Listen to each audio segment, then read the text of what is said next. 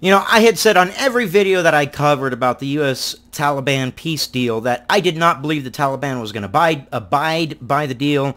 They were going to use it as a smokescreen, excuse me.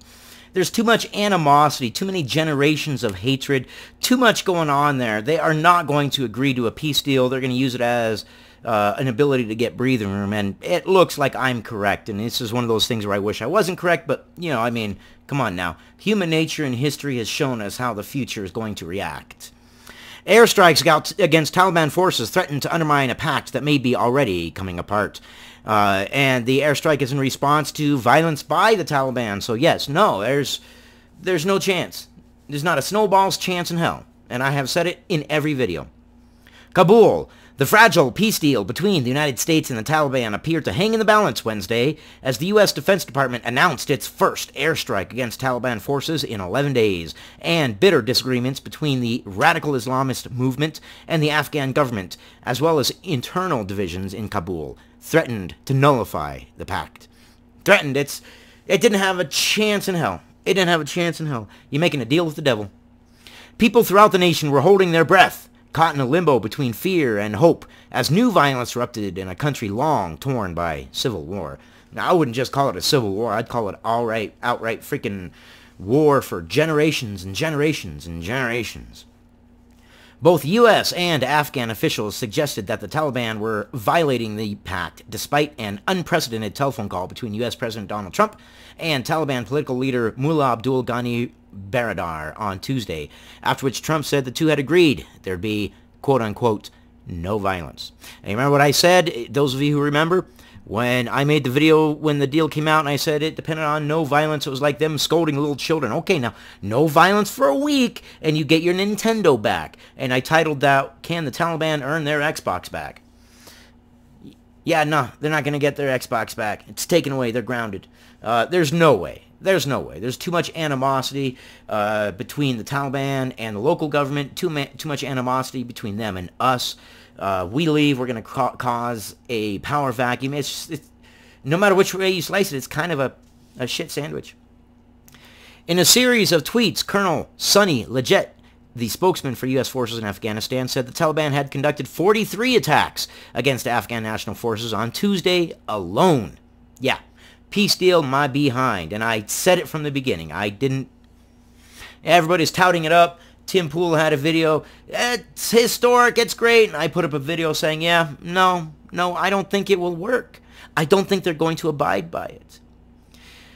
Let's see. In response, he said, the U.S. conducted an airstrike on March 4th against Taliban fighters in Nair-e-Siraj, Helmand, who were actively attacking an Afghan National Defense and Security Forces checkpoint.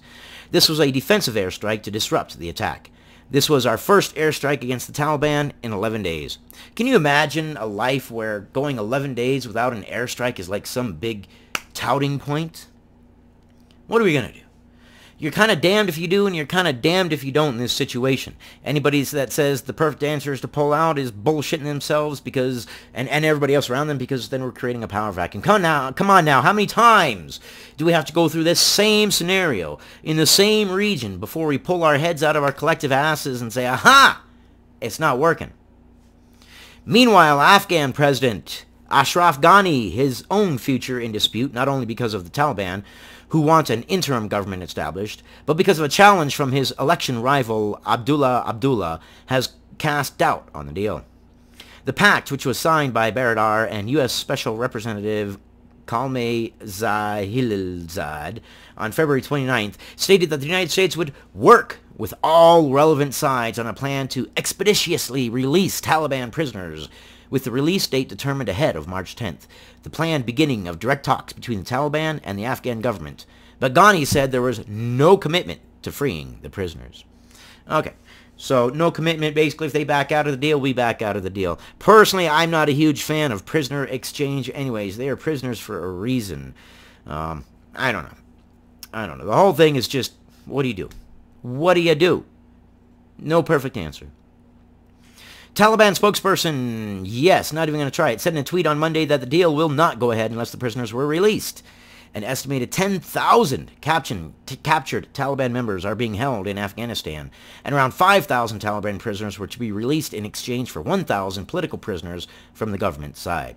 Is that because they believe political prisoners are worth more than Taliban prisoners? Well, that's a pretty large disparity, 5,000 to 1,000? Okay. Trump said that 5,000 U.S. troops would leave Afghanistan by May, and he was ready to meet Taliban leaders in the near future.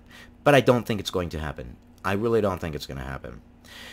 So basically, as a result of the impasse, that date has been pushed back. The prisoner exchange has been pushed back.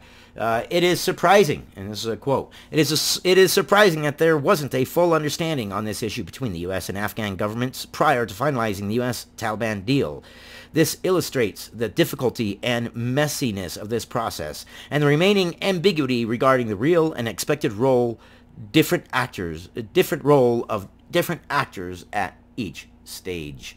And that is Shahrazad Akbar, the chairperson of Afghanistan's Independent Human Rights Commission. That's his quote. Yeah, no, there's no way. There's just no way. They're not doing it. And I said it from the beginning. I was like, yeah, no. This is a paper tiger, as they would say. No, not going to happen. And I said it from the very beginning. Yeah. It's too much history. So everybody else was touting it up, saying, look at this historic deal, and I was touting it up, saying, yeah, but it ain't going to work. And I was right, and I wish I wasn't. But that's what I got for you guys on this one. I will see you on the next one. I love you guys. You stay informed. And give me some engagement on this video. A thumbs up, a share would be friggin' awesome. A comment, a subscribe. I know I sound like a broken record at this point, but I'm trying to beat YouTube and the damn algorithm and let this channel grow a little bit because I enjoy doing this, and I'd like to be able to do it. Anyways, I love you guys, and I'll see you on the next one.